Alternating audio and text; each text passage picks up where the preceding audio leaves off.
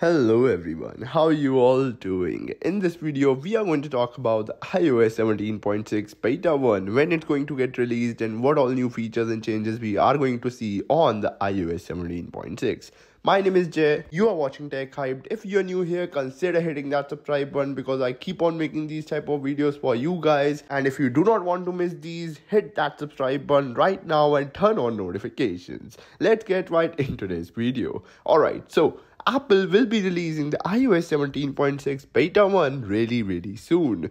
The day I'm recording this video, it is 28th of May today. Now let's talk about the release date and just clear it out real quick. The release of iOS 17.6 Beta 1 is expected most likely to be today, Tuesday. If not today, we will definitely see it later this week. Anyways, let's talk about the new features and changes that are expected to arrive on the iOS 17.6. But you know what is more interesting than iOS 17.6 Beta 1? Yes, ladies and gentlemen, WWDC 24, iOS 18. I am coming up with iOS 18 videos side by side as well. So make sure to check those out as well. We are not gonna see any major features or any big overhauls on the iOS 17 update as of now because iOS 18 is right around the corner and Apple do not tend to release any big changes and any new features on any updates which are clashing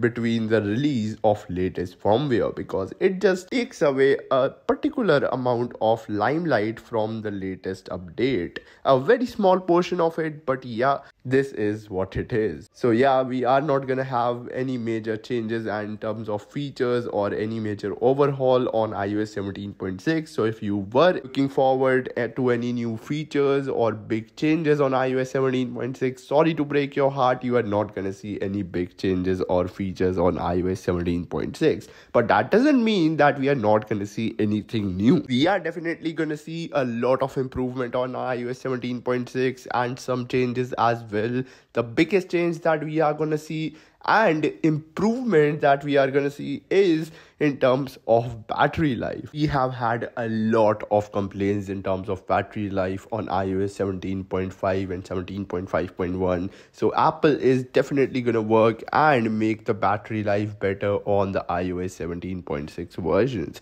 This doesn't mean or does not translate that beta 1 onwards the battery life will be better. But yeah, the major focus on the battery life will be there and it will be seen from the beta 1 onwards.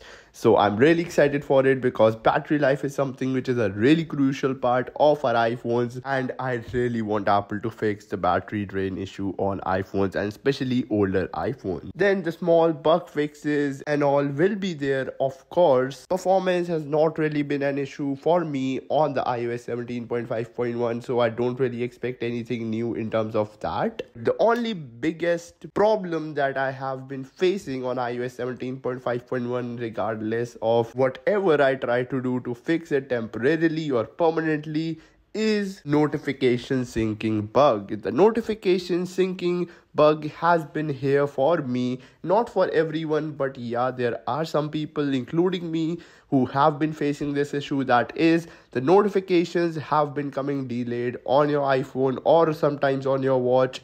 If you have been using your Apple Watch and your iPhone together and it is paired on cellular, then your watch will get the notification first and your iPhone will just not show the notification on the lock screen, or your iPhone will get the notification, your watch won't show it. This delayed bug and notification bug has been here on the iOS 17.5.1. Let me know down in comments below, are you guys facing this issue on your iPhone or not? I have been facing it and I think that Apple should definitely work and resolve this issue as soon as possible. Then talking about the next bug, that is Wi-Fi disconnection bug.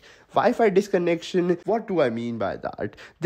What this bug does is, a lot of people do not really even realize this, is whenever you are connected to a Wi-Fi and the Wi-Fi slows down, not to a certain point that you won't be able to use it, but for example, if I'm getting 100 Mbps and it will slow down to suppose 50 Mbps, 50 Mbps is not bad at all. I can still manage and use it, but it will automatically change the Wi-Fi settings and turn off the Wi-Fi and connect to cellular even when my load data mode and my Wi-Fi assist feature is turned off. This bug was never there. I never experienced this on any firmware but on iOS 17.5.1. So this will also be resolved on the iOS 17.6. Well, that's pretty much it for today's quick little episode. Thank you so much for watching this video. I will catch you guys in the very next episode. Let me know down in comments below what features and changes are you guys expecting on the iOS 17.6. This is me, Jay, aka Tech Hyped, and I am signing off. Peace out and have a great day, everyone.